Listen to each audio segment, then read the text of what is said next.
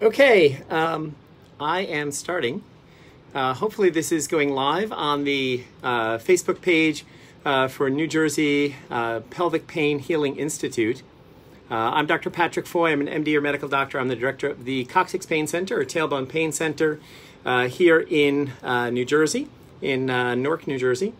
And I want to thank the group for inviting me. And I thank Zarina for her very kind words at the start. Right now I'm just refreshing my page here. I have a computer behind my iPhone to see if it looks like I'm going live there, which is a good thing. So basically what I would ask people to do is to post your comments down below. If you have questions about coccyx pain, tailbone pain, things of that nature, how that interacts with other pelvic floor problems and such. As Zarina mentioned, I practice here in New Jersey, and I definitely have a profound respect for pelvic floor physical therapists. A good pelvic floor PT is certainly worth their weight in gold to patients who are in pain, who are suffering with a wide variety of pelvic floor conditions. And what I do on my side, I'm a physical medicine and rehabilitation doc, a PMDR. I'm a professor here at Rutgers, New Jersey Medical School. I do all outpatient musculoskeletal medicine, pain management. I do a lot of diagnostic testing and treatment. Predominantly for patients with tailbone pain has become the focus of my practice over the years. So if someone can comment down below and just let me know that they can see this okay and that they can hear me okay. And if not, let me know so I can tweak whatever I might need to tweak on the technical issues. And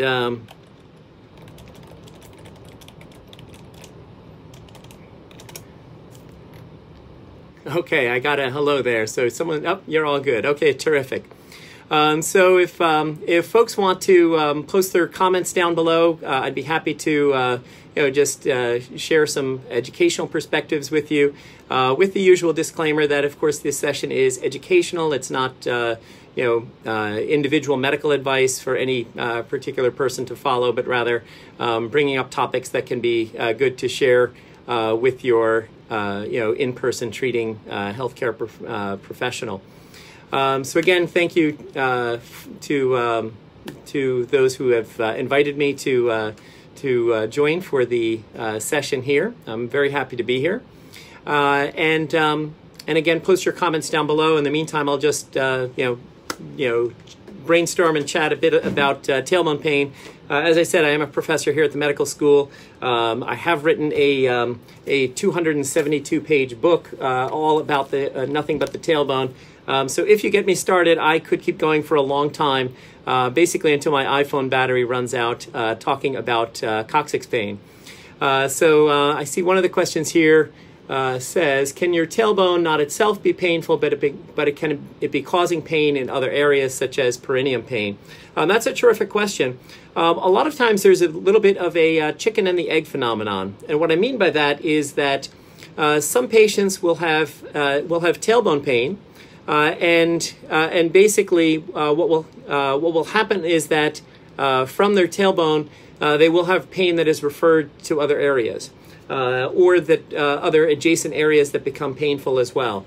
So for example, here we have an anatomic model of the pelvis, and basically what we can see if I hold it this way, so I'm basically looking through the pelvis here, you can see how the tailbone is sticking up right here at the back of the pelvis, and there's a lot of muscular attachments that happen.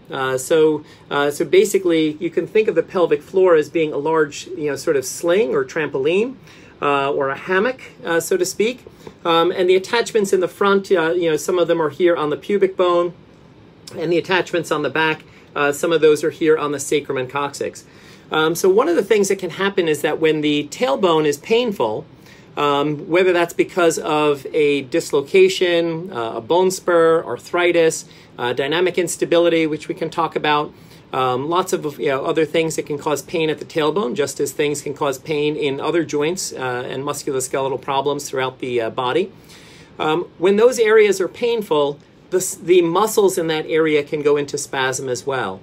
Just like the same way that if I fractured my wrist, I would start to go into this guarding mode where my shoulder and my upper arm would sort of clench into my torso, and then I would start to get muscle soreness and aching throughout these other areas. So similarly, when there's pain at the coccyx, people can start to have a lot of muscle spasm throughout the pelvic floor. And that's really where a skilled pelvic floor physical therapist can be immensely valuable at helping to work on those painful areas, within the pelvic floor. And meanwhile, in my practice, I'm treating a lot of the pain at the coccyx. But there is, as I said before, there is a little bit of a chicken and an egg phenomenon, because, as I just said, there's times when people can have tailbone pain, and then they get a lot of pelvic floor muscle spasm. So that started out a problem at the tailbone, and now they have pain and muscle spasm and tightness throughout the pelvic floor. They can have pain with bowel movements. The rectum, as you know, is basically a muscular tube. The bladder up in the front is basically a muscular sac. So as muscle spasm happens throughout the pelvis, people can start to get bowel and bladder dysfunction and things along those lines, secondary to what started out as an isolated tailbone problem. Now, the chicken and the egg part of it is that the reverse can also happen to some extent. People can have pelvic floor problems, and as the pelvic floor muscles are tight and spasmed, and they may be asymmetric, where one side the muscles are short and tight, and at the other side the muscles may be a little bit weaker and looser. Those are causing mechanical forces onto the tailbone where those attachment sites occur. And therefore, what you can have is a situation where something started out as predominantly a pelvic floor problem, and now they're having, the patient may be having tailbone pain in addition to that. So that's some of the back and forth between problems at the pelvic floor and in the perineum, which is basically the area from the anus up to the external genitalia along that pelvic floor. Let me see, another question here. Is this common with PN? So by PN, people are typically in the pelvis, they're referring to pudendal neuralgia. And the pudendal nerve basically comes off from the sacrum. Let me see, in this model it doesn't show it quite as well. I'm looking to see if the other model shows it a little better. But so basically from the back of the sacrum here, you can see where where these sacral nerve roots are exiting. And sacral nerve roots, number 2, 3, and 4 make up with the pudendal nerve. So those 3 nerve roots come out on the right and also over on the left, and on each side they form the pudendal nerve. And then that pudendal nerve swings back this way. Let me find a pointer here. The pudendal nerve swings over here to what's called the ischial spine, which is this little area that sticks out along the ischium here at the back of the pelvis. And the pudendal nerve sort of drapes just external to the ischial spine, and then it swings down and forward in what's called Alcock's canal. And that's the spot where a pudendal nerve, the most common time physicians think about pudendal nerve and pudendal nerve blocks is when a woman is in labor and delivery during childbirth. And at that time, a pudendal nerve block is a way of providing some anesthesia locally. So the OBGYN, for example, will insert a needle from inside the vagina and basically right along this area here within the bone. And they'll put a couple of milliliters of local anesthetic to block the pudendal nerve, because the pudendal nerve carries a lot of sensation from the area of the external genitalia. And particularly if a patient is going to have an episiotomy, which is where the obstetrician or gynecologist will be doing a controlled cut of the tissue in that area to allow for more space for the head and shoulders of the baby to exit during labor and delivery. Doing the pudendal nerve block will help to block that. Now, back to the question at hand, which is, with pudendal neuropathy, one of the things that happens is that people get pain in that distribution of the pudendal nerve. And that can be very, very problematic for patients to have pain in the perineum and in the genital region. Usually it's one side worse than the other, although some patients can have it bilaterally, meaning on both sides. And There are things that can be done for pudendal nerve pain, as hopefully members of this group are aware of. I know that there was a guest speaker on here within the last few weeks or month who was speaking about pudendal neuropathy and pudendal neuralgia, which neuropathy just means it's a nerve problem. Neuralgia means that it's a painful nerve. So pain within that pudendal nerve distribution. Again, think about the external genitalia as a starting point on one side, rather than the other. And basically, then there are things that can be done for that, both in terms of pelvic floor physical therapy, also in terms of injections, and in a small percentage of patients, surgery. All right, so let me just go back and see if what other questions have come in here for me in the meantime. Someone says, okay, let's see. I've been told that my tailbone kind of curves to one side. How bad is this? Well, it really depends on whether it's significantly symptomatic or not. There's a lot of things that may be normal anatomic variation from one person to the other. So, for example, somebody's right-handed, somebody's left-handed. Somebody has a little bit more range of motion in internal or external rotation at one shoulder compared with the other shoulder. One leg may be slightly longer than the other. So some of those variations might not be causing problems, but sometimes they certainly can, or they can be a signal of an underlying problem. So it's always a matter of having your healthcare provider, your physician or pelvic floor physical therapist, or whatever healthcare provider you're seeing, put those kinds of findings into the context of what's going on in an individual patient. I had a patient just this past week where the previous MRI studies had been read as being totally normal, but when he came in and saw me, we saw that he actually had the lower part of his coccyx was actually dislocated laterally, meaning it had gone off to one side. And the MRI radiologist, unfortunately, had missed it. MRI takes images in slices, one slice at a time. So any given slice sort of looked okay, but when you kind of reconstructed them three-dimensionally in your mind's eye, you could see that there was a slice where the lower tailbone was not included, and then the next slice over where that lower tailbone was present. And basically, in that case, it was a laterally displaced or laterally dislocated lower bone of the coccyx. And we were able to see that on his x-rays. It was a good example where properly done x-rays were able to show, in that case, more actually than the MRI had shown, even though MRI is a terrific high-tech study and very expensive. In his case, and in many cases, properly done X-rays sometimes can reveal better findings in terms of diagnosis of the coccyx. If the tailbone is off to one side, again, then it's a matter of looking, is there a reason for that? Is it mechanically displaced from a musculoskeletal perspective? Is it that the pelvic floor has more tightness, on one side versus the other? And again, someplace where, we can work hand in hand with a good pelvic floor physical therapist. Can a curved coccyx contribute to pelvic pain, and is there a way to correct it? Again, it's a matter of putting it into the clinical context of what's going on with a given patient. So sometimes, let me get this model, which will show this a little bit better. So this one is basically just showing the lumbar spine, the sacrum, and the coccyx without showing the rest of the pelvis.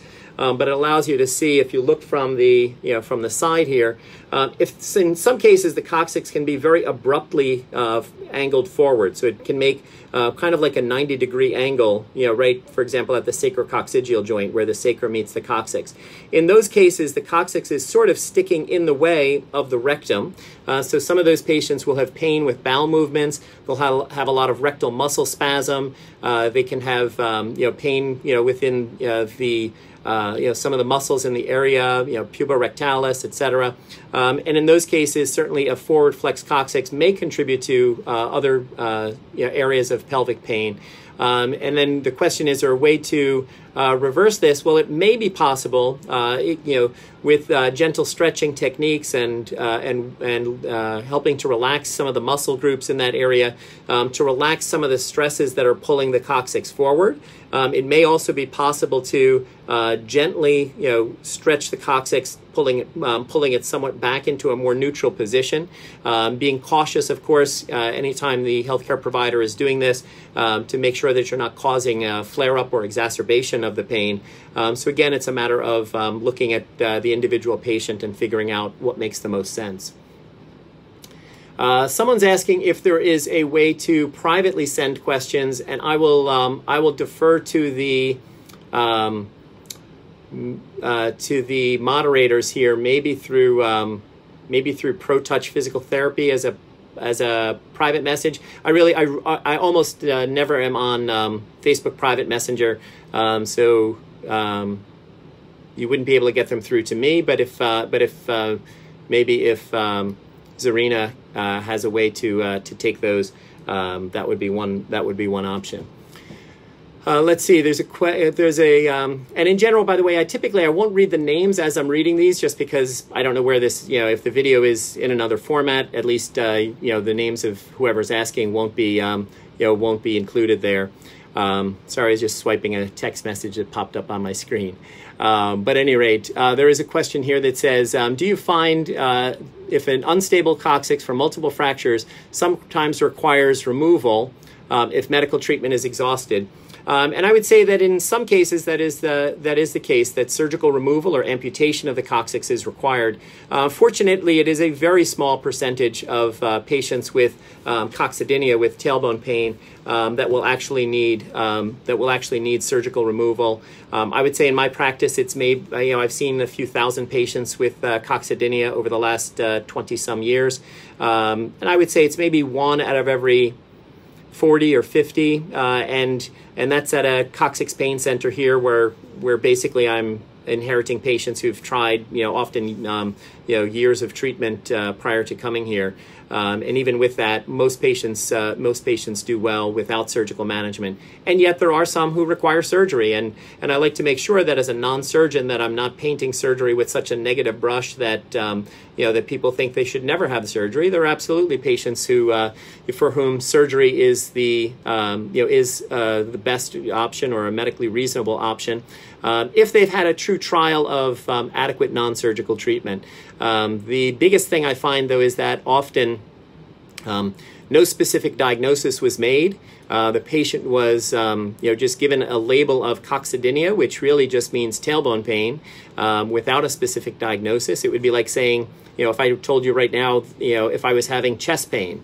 If I was having chest pain right now, you'd say, okay, well, Dr. Foy, you better find out what's causing that chest pain, because if it is, coming from my heart, that would be one problem. If it was coming from a pulled muscle, that would be another. If it was a fractured rib, if it was indigestion, everything would be different, of course.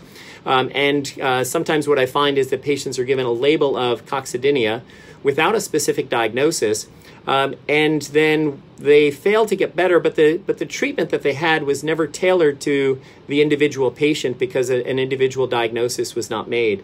For example, I know that Zarina mentioned it in the other intro, but I think it's separate from this video. My book on tailbone pain on Amazon is free for today and tomorrow, so May 7th and 8th, 2019. The ebook version is free. It'll just click on, you can get the paperback as well if you want to buy the paperback version. But you can get the ebook for free. But my point that I wanted to make was that the first half of the book is all about diagnosis of tailbone pain and all the different types of things that can be causing tailbone pain. So hopefully you can read some of them here. We talk about everything from unstable joints to tailbone fractures, dislocations, bone spurs, arthritis, abnormal positions, sympathetic nervous system problems within the pelvis, cancer at the coccyx, which unfortunately I've seen in a number of patients, and medical tests and things along those lines.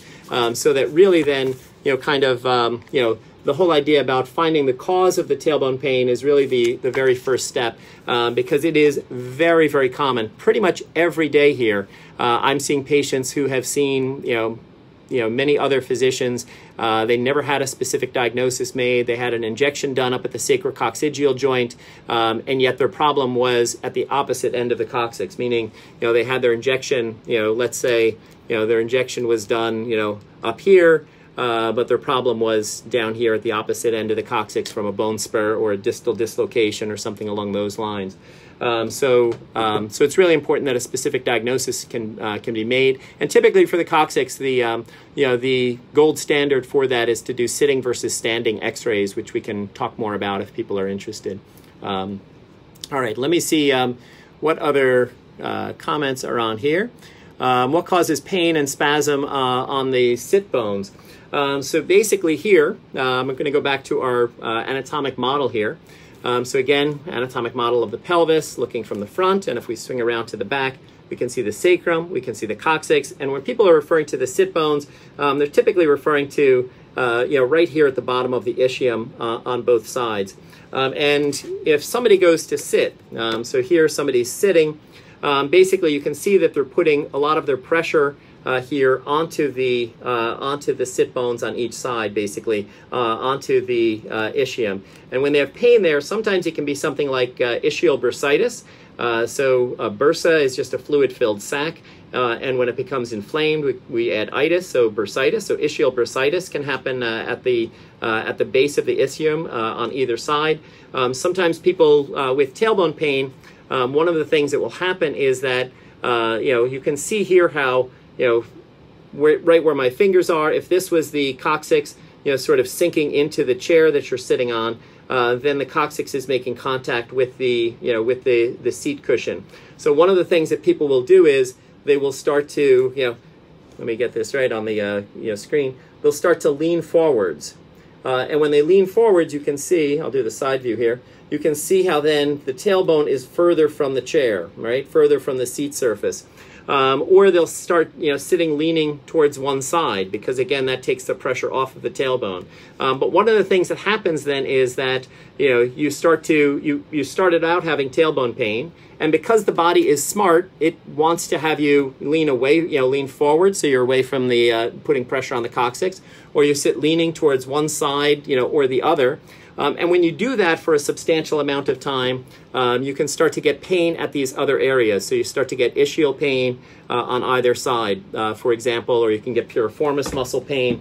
In fact, I have an image in here that will show some of this. In the chapter on back and buttock pain, it's an image here, if it'll come out, that shows some of the other areas that are often affected along with the coccyx. So people start to get pain up at their facet joints in the lower back.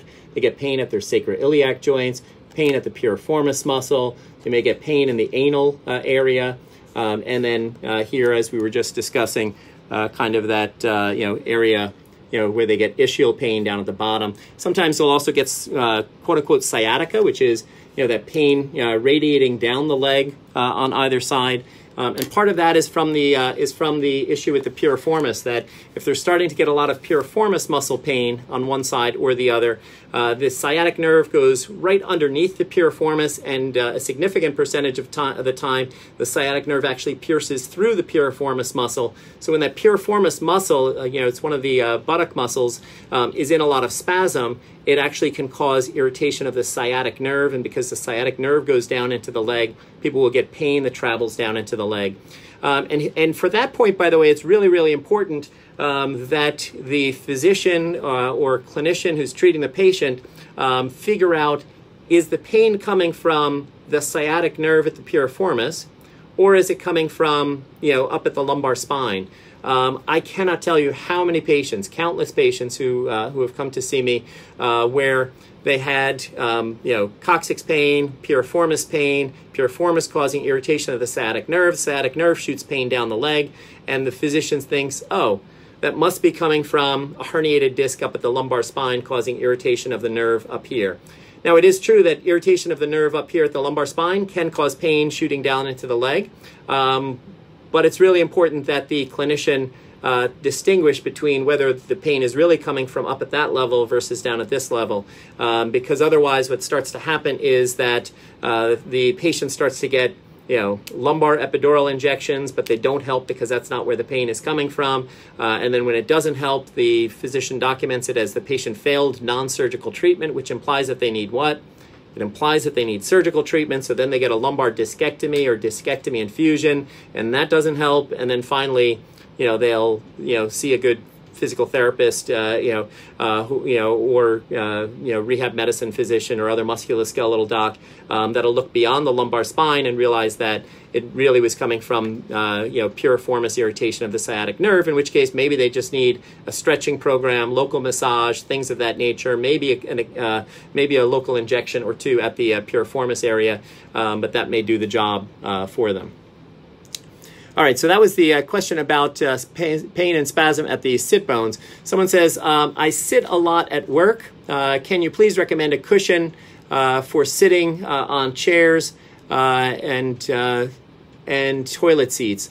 So here I would say probably, I don't have a specific brand name that I would recommend other than that there's lots of them online. The biggest thing I would point out is that in terms of the cushions, and there's a chapter on this as well. Boy, that opened up right to it. How often does that happen? So basically, within the chapter about cushions for tailbone pain, you can see that there's two main types. The donut cushions typically are not as helpful as the wedge cushions for people with isolated tailbone pain. The donut cushions have a hole in the center, and because of that, it has this back wall. That ring of the donut can push against the back of the sacrum and coccyx. Whereas the wedge cushion basically has that cutout, so that I'm just looking to see if I have one nearby in the office. But basically, with that cutout means that the patient puts most of their body weight onto the other sit bones, and then there's a cutout so that the tailbone sort of hovers over an empty space, so the tailbone is not making so much contact with the seat. Now, if you go to, if you're interested in cushions, by the way, if you go to I have a number of articles about coccyx cushions and pudendal nerve cushions on my website, which is www.tailbonedoctor.com/blog, B-L-O-G. And then when you go to there, there'll be a little empty box in the upper right-hand corner that's like a little search box. And if you just put in cushion, it'll bring up a number of articles on cushions. And whoever asked this question was asking specifically about toilet seats. And one of the most recent blog posts I did on coccyx cushions was actually a video of a toilet seat. It was made into a coccyx cushion. And basically, a number of patients with coccyx pain and also with pudendal nerve pain often will report that they have that the most comfortable place for them to sit is when they're sitting on a toilet seat. And therefore, some patients will, go to Home Depot or Lowe's or wherever your local hardware store, and relatively inexpensively you can buy a toilet seat, and then stop at your craft store and put put a little bit of padding and fabric on it to make it look a little nicer, I guess. But basically, then there are patients who will carry around essentially a cushion that's made out of a toilet seat. And one of the most recent posts on that blog. I have a lot of different articles on there on lots of coccyx and pelvic pain related topics. But one of the most recent ones on there is actually a video where I am holding up and showing how somebody made a toilet seat into a cushion. The reason why it's helpful, by the way, I should point out for pudendal nerve pain, if you think about that toilet seat, what happens with a toilet seat is the toilet seat is kind of where my hands are here, around the outside, of this ischial area, and therefore, we mentioned earlier that the pudendal nerve swings in through here through Alcock's canal. So when you're sitting on a toilet seat, your pudendal nerve is not getting pressure directly from the toilet seat. Alternatively, if you're sitting on a bicycle seat, that tends to be terrible for people with pudendal nerve pain because the seat of the bike, instead of it being on the outside like a toilet seat, the bicycle seat basically, is right in here, inside this area, and therefore pressing against that nearby to Alcock's canal, which is where that pudendal nerve, travels and can be very irritated there. All right, let me scroll down and see what other questions I have here. There is a question about, let's see if I got this one. MRI shows a hooked coccyx. When I sit, put pressure on my tailbone, feels like my tailbone is always super tender and aching pain. What can I do? Well, the first thing really would be to see, especially when most people with tailbone pain will have pain, as you say, with pressure on that area. In day-to-day life, one of the most common sources of pressure on the area is when people are sitting, and especially sitting leaning back, so sitting straight up or slightly back tends to be the worst for tailbone pain. Leaning forward, not so bad. Side to side, not so bad. Laying flat, not so bad, because in that position, when you're laying flat, most of your pressure is on the back of the sacrum and not on the coccyx. For most patients. But basically, so the question is, even though the MRI shows this hooked coccyx, what becomes really interesting is what happens to the position of that coccyx when you're sitting. And that can be evaluated by sitting versus standing x-rays. And what's done for that, again, I'll show you an image here that will show this, if I can just find it here in the book. So basically what's done is an x-ray is done in the sitting position and from the side view. And then we can see what happens in that seated position. Because coccygeal instability, where the joints are unstable, is one of the most common causes of tailbone pain. And a static MRI or X-ray, where they do the X-ray, or MRI typically while you're either laying down or standing up, in some ways doesn't make that much sense, because that's not where, that's not the time when the patient has the majority of their pain. I've seen hundreds, maybe even into the thousands now probably, of patients where the tailbone X-rays or MRI or CT scan that are done while the patient is laying down or standing up look totally fine. The radiologist reads them as normal. The orthopedic surgeon or pain management doc, if they even look at the images, which unfortunately they often do not, but if they do, they all think it looks normal. But then we do an X-ray where the person is sitting, and again, when they sit and put pressure onto that area, we can see that the tailbone often will go into a significant dislocation, often can go from looking totally normal to being 100% completely dislocated. And that's incredibly helpful information, because then that tells us exactly which joint is having the problem, which then we can give individualized treatment for that patient in terms of if they need a local injection, we need to make sure that we cover that specific area for them. Unfortunately, very few places in this country do the sitting versus standing x-rays. I have trained the radiology technicians in the radiology department here at Rutgers, New Jersey Medical School in Newark, part of University Hospital here. So that's one thing to look at if you're not getting adequate answers for what's causing your pain from other imaging studies. All right, let's see. What are your thoughts on stem cell treatment for pudendal neuralgia? I think that it's an area of a lot of interest, and I don't know how the research is going to play out on that over time. Being in an academic setting, I'm a professor here at the medical school, and we're always trying to teach our medical students and resident physicians and those who we train. We're trying to teach them to practice evidence-based medicine as best we can, where there is evidence available. And the issue really then for the stem cell treatment is that it's relatively new. Many insurance companies, most really, would still consider it to be experimental. And really, it's going to be a matter of time will tell whether stem cell treatments are a valuable addition to the treatment for pudendal neuralgia and other pelvic floor problems. All right, there's another question here. What are the reasons for a ganglion impar block and the side effects and long-term results? So basically, the ganglion impar, ganglion just means like a hub of nerves. Almost think about like a train station where where all those fibers come together. Impar means solitary or unpaired. That most of the sympathetic nervous system ganglia, those nerve hubs, are right and left. They coming down along our spine. But at the coccyx, the very last sympathetic nerve ganglion in the body in humans is located just at the level of the upper coccyx, and there's a single or solitary midline nerve, there. So that's why they call it. That's how it got its name, ganglion impar. And the reasons why why an injection there can be helpful, and again, I'll try to I can pull some of this up in here as well. Comes down to the sympathetic nervous system. So the sympathetic nervous system, most of us in school have probably learned of the sympathetic nervous system kind of as the fight or flight response.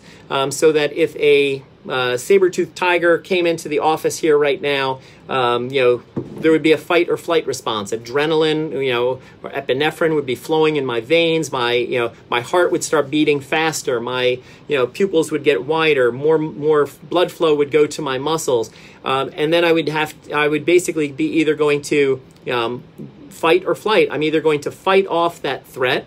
So I'm going to fight off that saber-toothed tiger, or I'm going to do flight. I'm going to, run away, and I'll need my, my muscle energy and strength and adrenaline for doing that. So the sympathetic nervous system really is this system throughout the body, not just in the pelvis, but throughout the body, that sort of ramps everything up and gets everything on high alert. And one of the things that happens is that sometimes areas of the body are on much higher alert than they need to be, that they have a very difficult time relaxing, that the nerves get very aggravated and irritated and hypersensitive and hyperirritable. And therefore, the idea is to do a local anesthetic block to quiet down that nerve irritability. And really that's done typically under fluoroscopic guidance. Fluoroscopy is like X-ray up on a big computer screen so that the physician can see exactly where the bony landmarks are, exactly where the tip of the needle is, and place the local anesthetic or other medication, sometimes corticosteroid, anti-inflammatory as well, locally at that spot. And for many patients, they can have profound relief of their coccyx pain and to some extent other pelvic floor pain syndromes as well. In terms of longer term, one of the things is that often once you break that cycle, even though the local anesthetic itself, for example, chemically is only lasting for a matter of hours, just like if you go home from the dentist and your cheek is numb for a few hours. But for these pain fibers, these sympathetic nervous system fibers that are carrying these pain signals, that once you break that cycle, often the patients will have very profound and sustained relief beyond the duration of the anesthetic itself. So we're talking 10 months, a year, 2 years, 3 years. I've had patients who've come back 7 or 10 years after an injection, and we're doing fine until something else flared it up. So of course there's variability from patient to patient. Like any treatment, no treatment is 100% relief in 100% of the patients, but many patients find it very helpful. In terms of side effects, the most common thing is soreness at the injection site for a few days, typically less than a week, and that's just from the fullness typically of the medication that's given, and really for safety purposes it just needs to be given under typically fluoroscopic guidance. The one other thing I'll mention is then if you quiet things down and you have that patient have a lot of relief of their sympathetic nervous system hyperactivity, that may be a very good time to dovetail with pelvic floor physical therapy, because now the patient may be much better able to tolerate the pelvic floor PT in that area. All right, is it safe to remove your piriformis muscles? All things are relative when it comes to surgery, of course. So the piriformis muscles are basically muscles that go diagonally across the buttock. Piriformis starts in front of the sacroiliac joint and swings down diagonally across the buttock and goes over to the lateral hip region, over by the greater trochanteric region. Maybe I can show that. I can show that one better on this model here. So basically, from the sacroiliac joint, in front of that, and coming over towards the trochanter, so sort of, kind of along like that, roughly. And basically, so removing the piriformis, is sort of a approach of last resort. So most patients will respond well for piriformis muscle pain to physical therapy and local injections. Certainly far less than 1% of patients with piriformis problems need surgical removal. But I guess as with all things, there's no patients that get, there's no condition where 100% of patients get relief from pelvic floor PT or injections. So there may be very, very rare isolated instances where removing the piriformis may be necessary. And it would need to be done by a surgeon who's skilled at performing the surgery in that area, definitely, if it was to be performed at all. Because remember, the sciatic nerve, which is the primary nerve going down into the leg, it splits into the tibial and peroneal nerves. The majority of your leg is innervated by that sciatic nerve.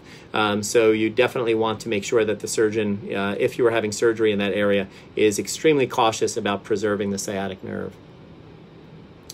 All right, someone here says, I had horrible tailbone pain for a year. Now I have x-rays, CT, MRI, pelvic floor physical therapy, venography. Everything comes back normal. I know the tailbone has something to do with my chronic pain. It hurts to sit, especially in a car. What can I do next as far as more testing? Again, I would say the one thing that you haven't mentioned is what I mentioned earlier, which is the sitting versus standing x-rays. And again, with that, it is very, very common, again, that we see patients who've had x-rays, CT scans, MRIs, etc., that all look normal in and of themselves. But in patients who, like the individual who posted here, the question says, but my pain is when I'm sitting, then ideally the x-ray should be done while sitting, and compare that with while standing to see if there is that hypermobility. Would you recommend to remove an unstable coccyx? Can you stabilize it surgically? Can pelvic floor physical therapy help? If the coccyx is unstable, which is one of the most common causes of coccyx pain, you really can't stabilize it surgically. There's, I think, a single case report, from overseas where they tried putting, some surgical pin or screw in, but that's very, very challenging. Let me just grab a model again, because typically, if this was, if I fractured my forearm here, or I had instability at my wrist, at my scapholunate joint, or something. We could basically put hardware across a fracture site. We could put a plate with screws on each side or external fixators. If I fractured my hip, we could put a rod through the bone. And basically, those are large bones that can that have the enough bony girth or strength to be able to fix a screw into them. At the tailbone, these are small, fragile bones. If you think about it, the coccyx is about, a little over half the size of my pinky. These are small bones. If a surgeon was to try to stabilize that by putting a screw or a rod or plates there, it really just becomes a matter of, even during surgery, surgeons will tell you, the bones are often crumbling as they're taking them out to some extent because they're very small and friable. So they tend not to be able to be stabilized from a surgical perspective. The other thing is, if you think about it, for people with tailbone pain who are having pain while they're sitting, if you were to put pins and screws and rods and plates, those kinds of anatomic hardware there, then when they go to sit, they would essentially be sitting on those pins and screws or rods and plates, so that would be problematic. So typically for instability, it's a matter of quieting down the pain, which is done with local injections under fluoroscopic guidance, targeted specifically to the unstable joint as determined by the sitting versus standing x-rays. The other part of the question here, can pelvic floor physical therapy help? Pelvic floor physical therapy absolutely can help if there's a lot of associated pelvic floor muscle pain and spasm, which in many cases there is. It's very difficult for the pelvic floor PT to strengthen the muscles in a way that that hold things in place. There's no muscle tissue behind the coccyx. There are muscles that insert at the front and lower tip and at the sides. And if if there's tailbone is being pulled forward a lot, there are potentially ways that the pelvic floor PT can help with stretching and relaxing those muscles to help with that component. Let's see. Please stick to the thread. Okay, I will try. Everyone stick to the thread. Oh, maybe that's for other people. Maybe that's not for me. Or maybe I was going off on a tangent. Either way, I hope it's been helpful. I have a symptomatic, someone says I have a symptomatic Tarlov cyst, S123, sacral nerve roots placing pressure on the sacrum and coccyx, likely responsible for rectal pain. One large cyst, Tarlov cyst at S2. And 3 centimeters causing bone erosion. Do you have treatments for Tarlov cysts, non-surgical solutions? All right, so basically for those who are not familiar, Tarlov cyst, T-A-R-L-O-V, cyst, it's basically a cyst is a collection of fluid. So basically what happens is that within the spine, we have our spinal canal going down the middle of the spine, and our cerebrospinal fluid is in there. Our spinal cord is in there. The initial parts of the spinal nerves, as they're exiting from the spinal cord, are within that column of fluid, of cerebrospinal fluid. And that column of fluid goes all around through our brain. Our cerebrospinal fluid is bathing our brain. So if I, shake my head or bump it, that I have a little bit of fluid cushioning around my brain, so it doesn't bump into the side of the inside of the wall of my skull. But that spinal fluid comes all the way down through this, through the upper part of the sacrum, and it typically ends around the mid-sacrum.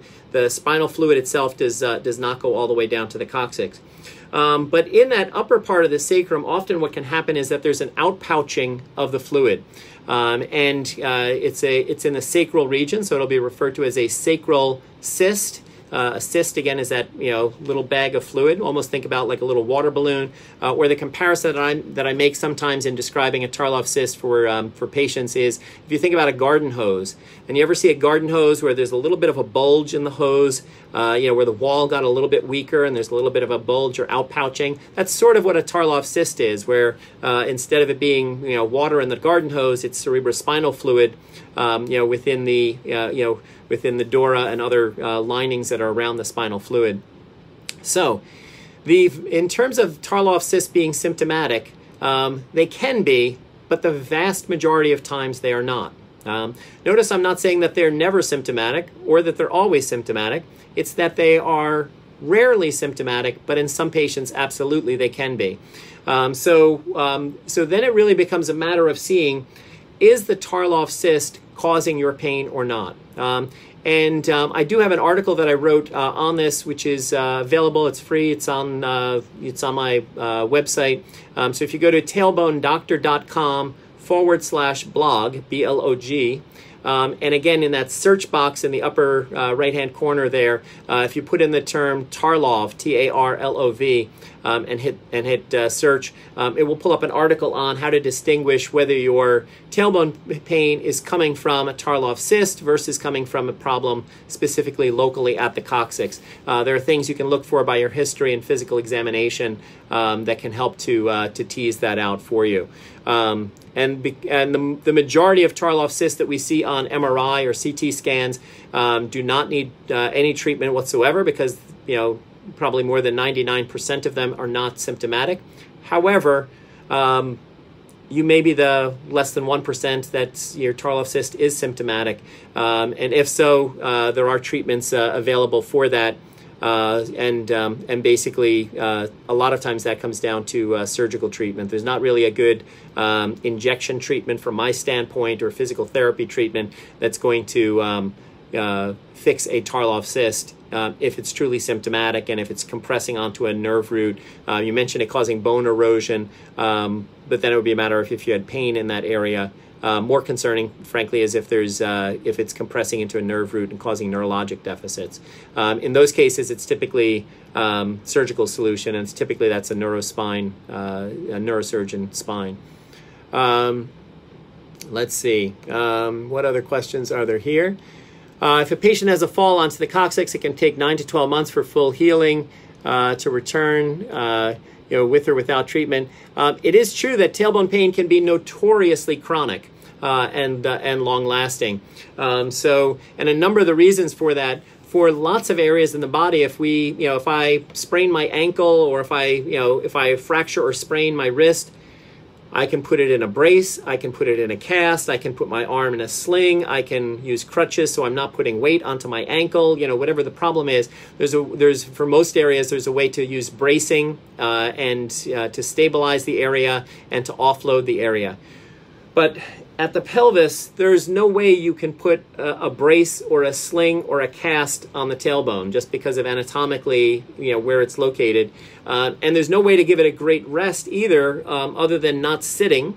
But it's very, very difficult to go, I could go for, 6 weeks without using my hand if I fractured it and had to have it in a cast, or I could go for, 6 weeks, non-weight bearing on my ankle by using, crutches. But it would be very, very challenging in modern society to go 6 weeks without sitting on your tailbone, for just as a comparison. So in those cases, the tailbone does not really get a chance to rest and heal and recover the way that a lot of other areas could. And tailbone pain can be notoriously chronic and persistent in that way.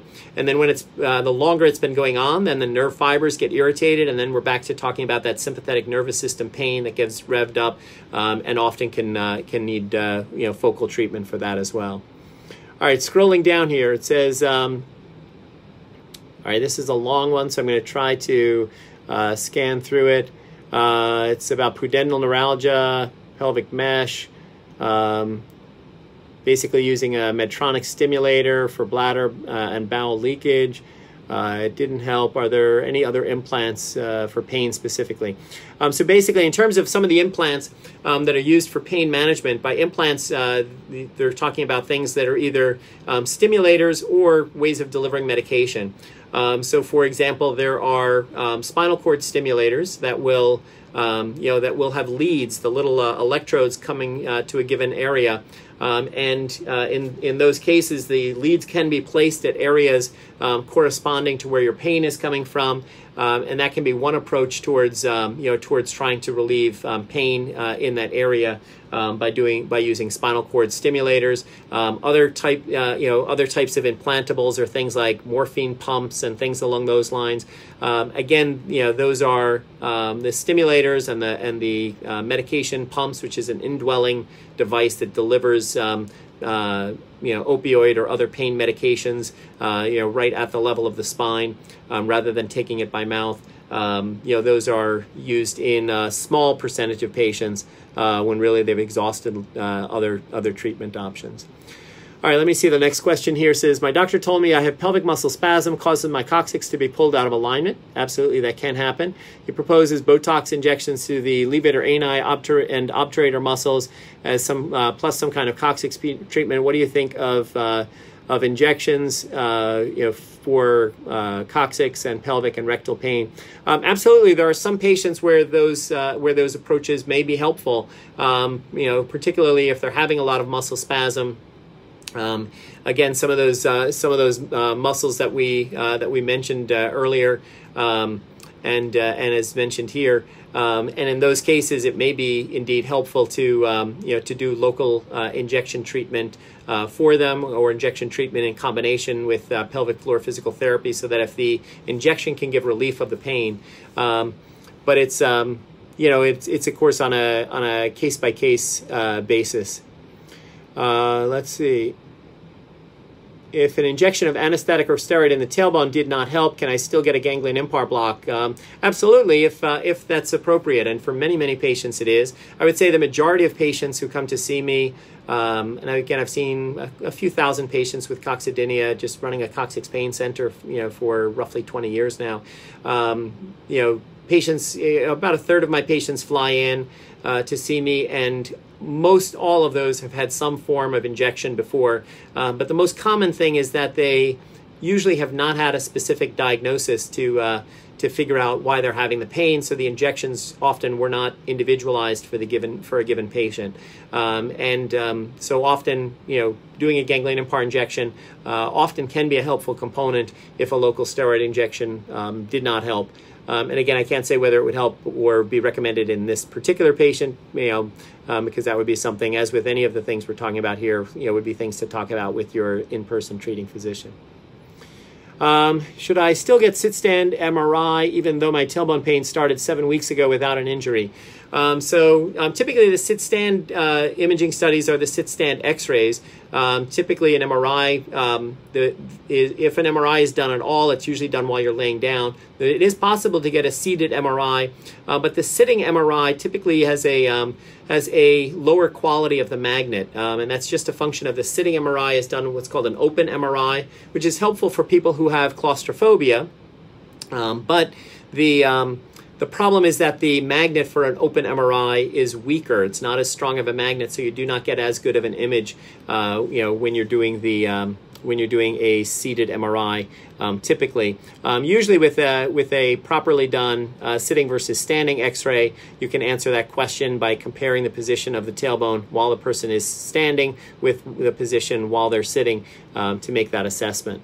So that certainly can be helpful. And even whether your pain started with an injury or without an injury, the ligaments can wear down gradually over time and cause the instability. Next question here. What causes itching, burning in the intergluteal cleft over the sacrum and coccyx? Anytime somebody's telling me about itching, I always think about, is there any oozing at the area from something like a pilonidal cyst?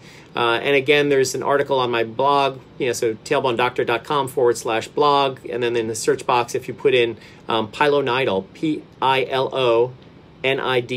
pilonidal cyst, CYST, it'll talk about differentiating between if someone has a pilonidal cyst. Someone's saying that they are 6'8", but there's nothing else in the question there, so I would say that you're very tall. Someone says, Dr. Foy, you're amazing. Well, thank you. I'm not 6'8", though. If your tailbone hurts more while laying down than sitting, what would this indicate?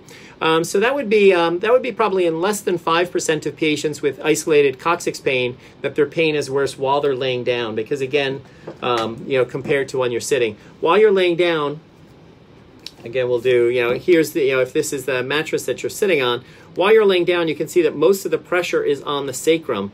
Whereas while you're sitting, most of the pressure is here on the coccyx.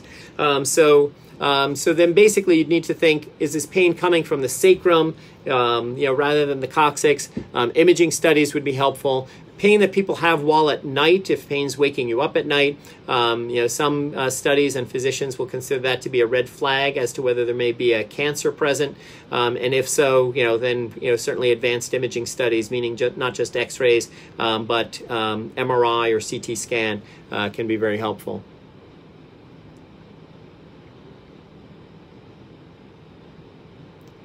Okay, here's our tall gentleman.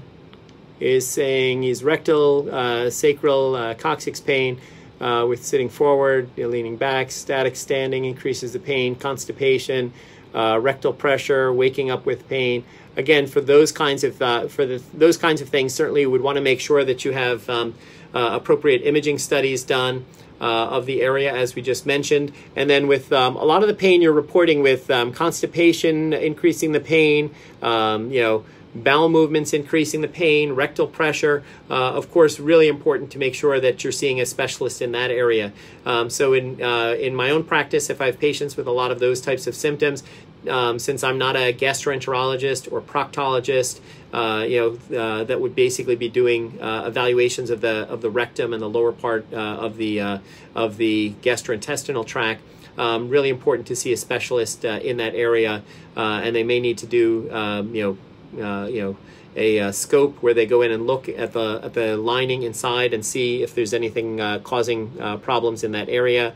I have seen patients with things like retrorectal hamartoma, which is basically I know it's a big long medical word. Basically, it's just a mass. It's not a cancer, but there's a mass or tumor between the rectum and the coccyx.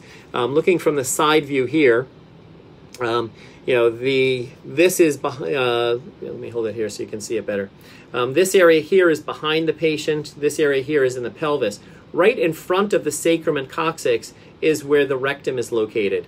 So sometimes people with rectal problems will present with some sacral and coccyx pain or problems. Sometimes people with sacrum and coccyx problems will present with rectal symptoms. So the areas can be tricky to discern. So it really comes down to your history, your physical exam, and then often imaging studies can be helpful as well. But the area I was just mentioning, which is that in between the rectum and the sacrum and coccyx, there's sometimes can be a mass there that's typically not malignant.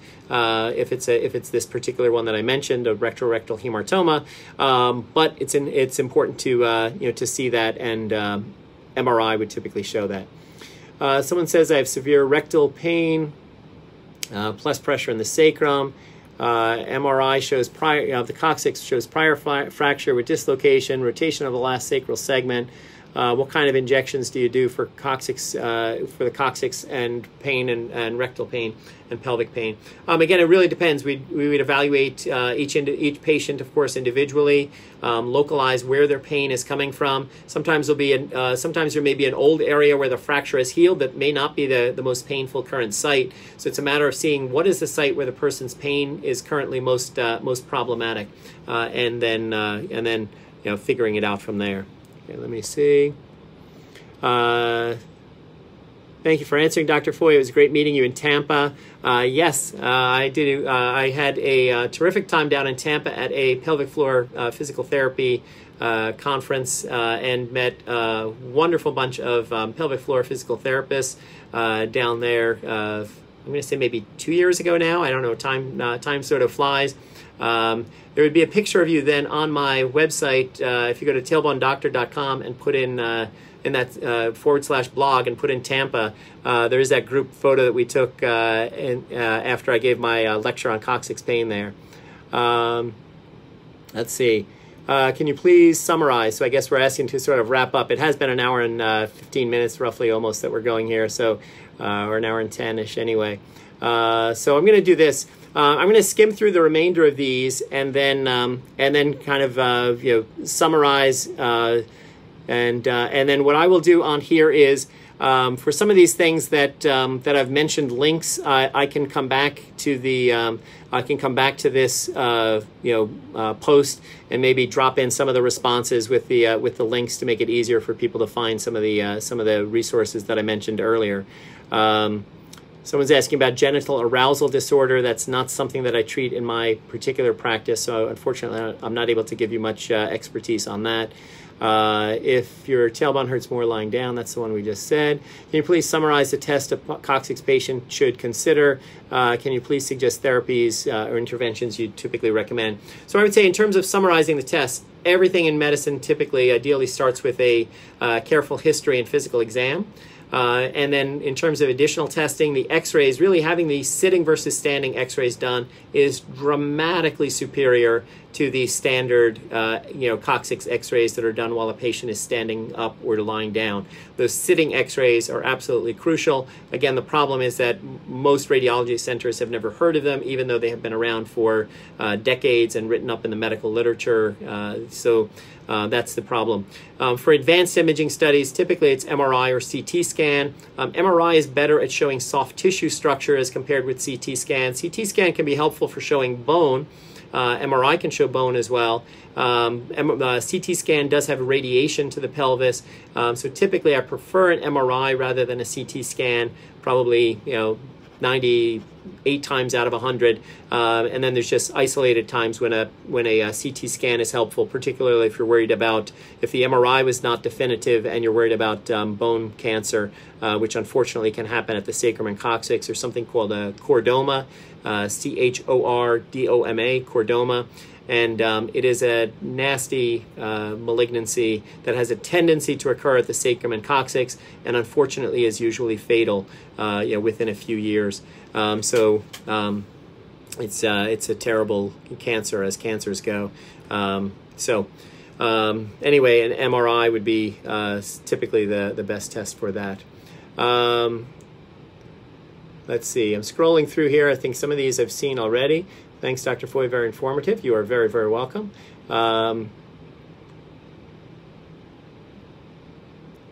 Thanks, Dr. Foy, for this amazing Facebook Live. You're very, very welcome.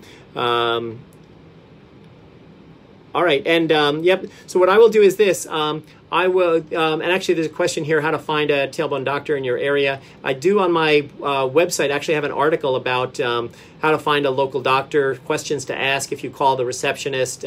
If you call and ask, whether that doctor treats coccydynia, and the receptionist, who's the person who books all of their appointments, says, what is the thing? Then probably they're not, they're probably not treating much coccyx pain. So basically, I have I have an article on that. In fact, I'll come back probably tomorrow if I can, and post the link to to that article. Can be helpful for that. Someone's asking what insurances I accept. The best way to find out the specifics, because there's a number of them, would be to just call my office, 973-972-2802, and they'll be able to give you a current list of those. But I do, the medical school and my practice here does accept Medicare, also Medicaid for all of the New Jersey Medicaid programs, charity care. Our hospital here is the #1 provider of charity care in the state of New Jersey for individuals that do not have insurance or resources or those kinds of things. And again, Medicaid programs and a number of private insurance carriers as well. But again, the best way is just to call the office, and they'll know the specifics better than I will, actually. And then someone dropped in the link here as well. So let's do this. I think I'm going to wrap things up. Just we've been going for a while. My throat maybe is getting a little dry. So I really appreciate the invitation to have done this Facebook Live session. I enjoy sharing educational information. For those who may just be tuning in, a couple of things I will point out.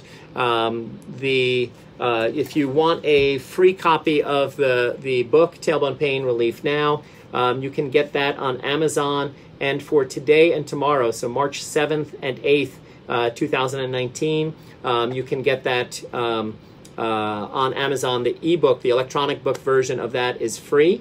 So I had the Amazon make it free, sort of in honor, to match the timing of doing this Facebook Live, so that if people had questions and wanted to get more information, you can get the entire, if you're interested enough in the tailbone to read 272 pages all about the coccyx, then this is the book for you.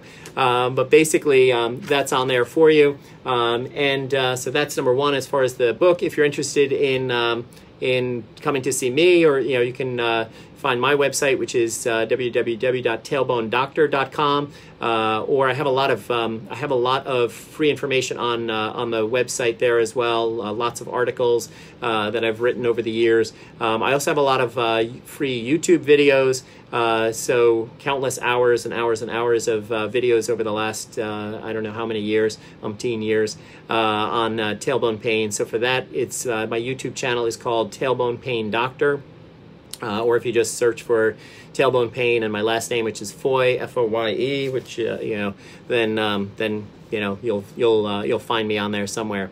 So again, I want to thank everyone for joining in. I assume this will be, for those who may have joined late, the entire video should be up live there, and I assume for reference for people who want to watch it later, and I'll respond to some of the comments in there so that I can drop in some of the links for some of the things that I mentioned. So, all right, thanks everybody, and have a good night, and wishing you all the best. Bye-bye now.